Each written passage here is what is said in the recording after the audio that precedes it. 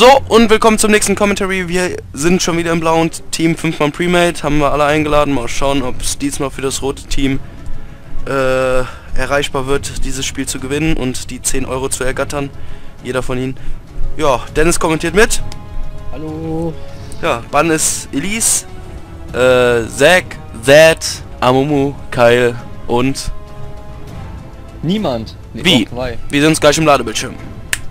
So, und hier sind wir die Teams. Wir haben im blauen Team Baylife mit Lux, Basti mit Ken, Panda mit Schneemerdinger, Devil mit Wollybär und Kev mit Darius.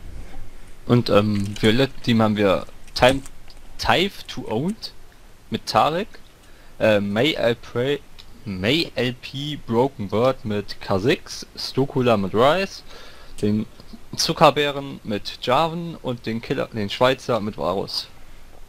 Jo, wir sehen einen Heimatdinger Support.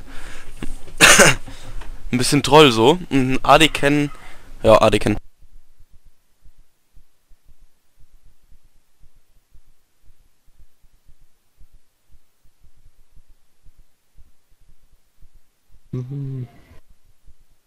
Hunger.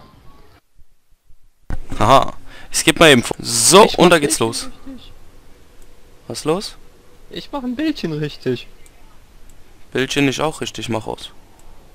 Gut, mach aus. Mach aus Dios Mios. Warum Pick aus Reis gegen uns?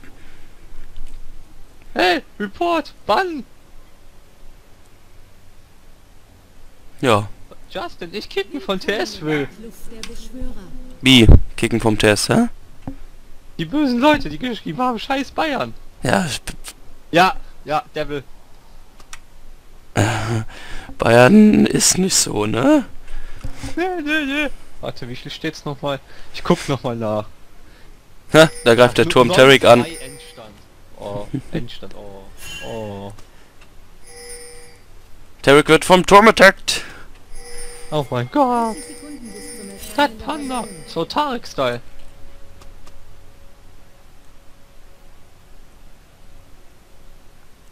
Ah.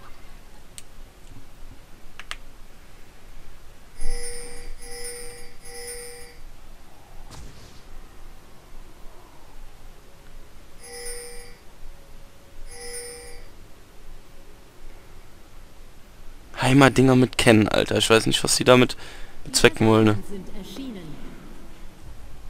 Ich wundere mich auch nicht, wenn die Botlane auf die Schnauze kriegen. Ich auch nicht. Aber wenn sie meinen, dass sie so gewinnen können, vielleicht wollen sie ja extra so ein bisschen trollen, damit sie eine Chance haben, damit du mal endlich geldlos wirst. Ja. Na Das ist keine klar. mögliche Option. Weil sie haben ja nichts davon, wenn du immer gewinnst. Ja, doch. Potenzial. Was haben sie denn davon? Wenn sie einen Windstrike haben, kriegen sie was Schönes. Ja, das hast du ihnen noch gar nicht gesagt. Doch, hab ich. Ja.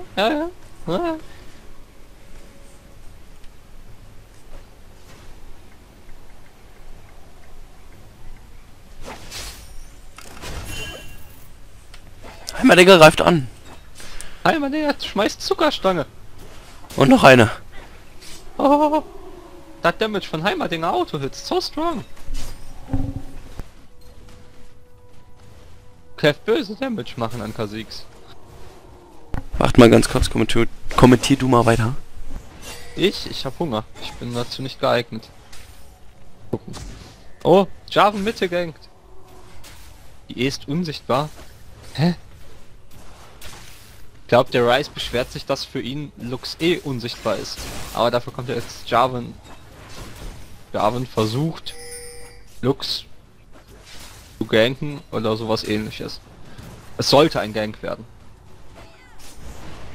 Und Baylife hat den nächsten Lux-Skin ausgepackt, wie mir scheint. Was macht Panda da? Panda wardet mit einer Kanone beim Drake. Okay. Und Lux, Baylife Rest. So. Rice.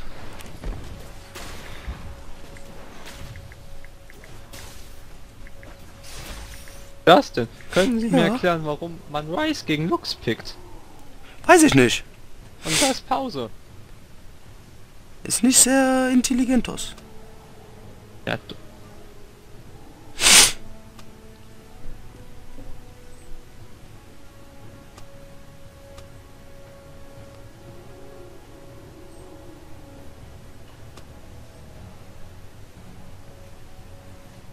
Ja. aus unsichtbaren Stücken das User, was das denn für Deutsch?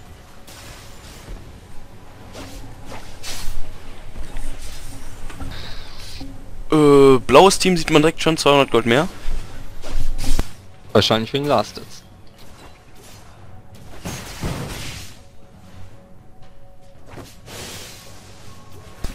Ja. Oh. Ja doch. Wahrscheinlich wegen Lasteds. Jetzt sind es 300 Gold. Ja.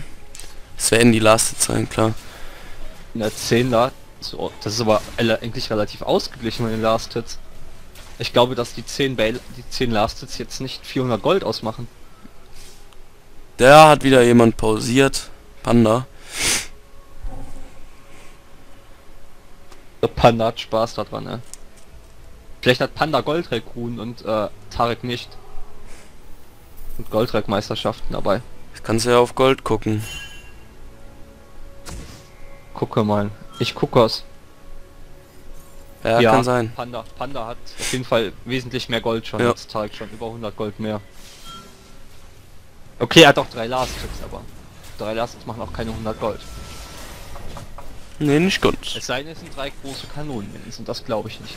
Ach, und Leute, für nächstes, also für die nächsten Videos, also nächste Woche, am Freitag bekomme ich das Mikrofon von, also das gleiche wie Gronk es benutzt und Julians Blog es benutzt. Das habe ich mir gekauft und ja, werde es nächste Woche haben, weil ich hier so viele Probleme mit dem Headset habe und so weiter. Ja. Wundervoll. Ja, ne? Ich habe absolut gar keine Probleme mit meinem Headset, muss ich zugeben. Da bin ich auch sehr froh drüber.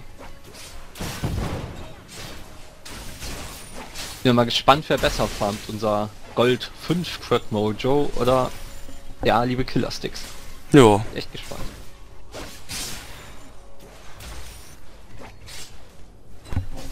Das mal gucken. Ja, Panda farmt da ja schön mit. Ja, aber ich Seinen Raketen. Oh, mit Lane wird gegankt. Echt, ja. Ach, richtig gegankt oder? Oh, Sugar Bear wird sterben. Ja. Vorhin hat er auch einen richtig tollen Gank hingelegt. Ist einmal quer über die Lane gelaufen. Oh. Kein Schild. Was?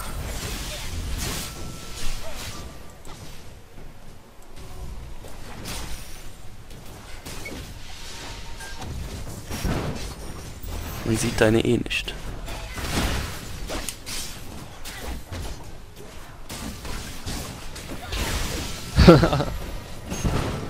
Das kann man natürlich.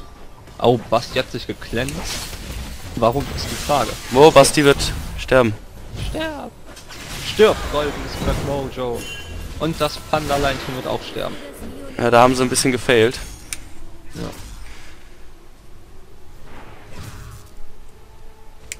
Aber Toplane hält sich erstaunlich gut dafür, dass sie gegen Kev spielt. Das wäre sie? Sie? Das? Er, sie, es? Weiß ich ja nicht. Ich weiß Oh, nicht. Kev, Ich kenn keinen, Kev. Ja. Wenn jetzt das Ding sitzt... Oh, war doch ein bisschen wenig Damage. Ja. Ja, Kev hat halt diesen fetten HP-Trank, also dieses fette Elixier da drin, ne?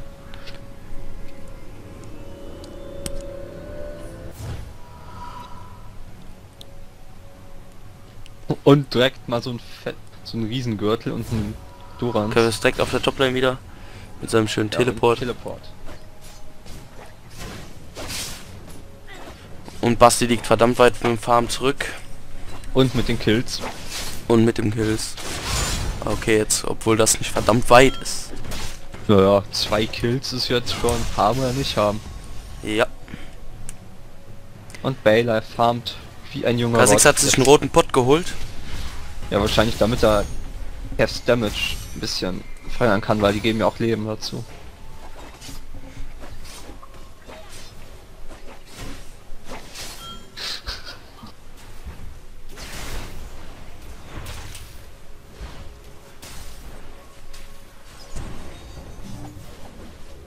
So, Bailiff hat Blue bekommen.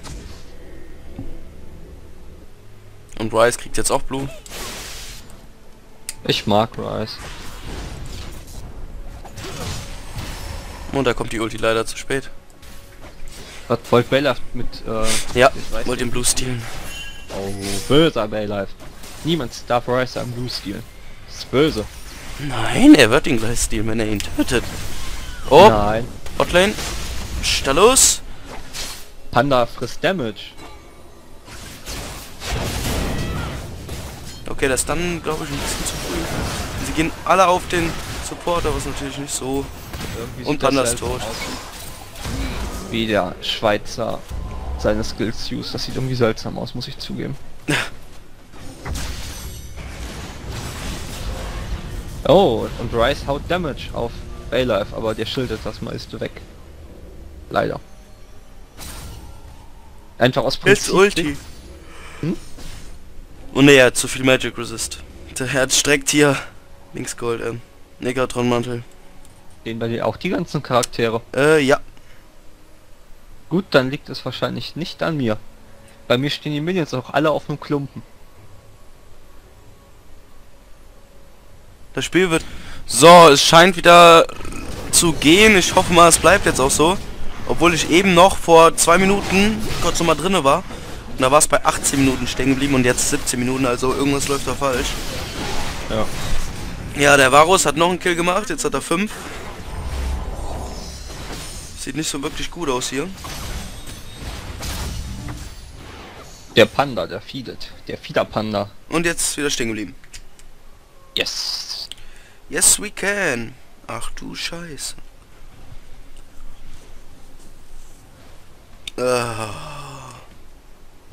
Dennis, tu was. Was soll ich machen tun? Machen, tun, tu was. Was denn? Aber jetzt Hits. läuft wieder. Wow. Das hatte ich aber in letzter Zeit öfter. Müssen wir einen Bugfix machen. Oh, Aber jetzt schon wieder. Läuft das bei denen denn ganz normal? Ja, bei denen läuft's normal. Habe ich gerade eben nachgefragt. Ja. Frag mal hier. Ich frag mal ihn, ob einer von da oben den zugucken kann, ob die auch diese Verzögerung haben, ob das jetzt an uns liegt oder an LOL. Okay. User left your channel. Ja. Und wir hocken hier und es geht nicht weiter. Sehr schön. Ist doch alles KKKKK.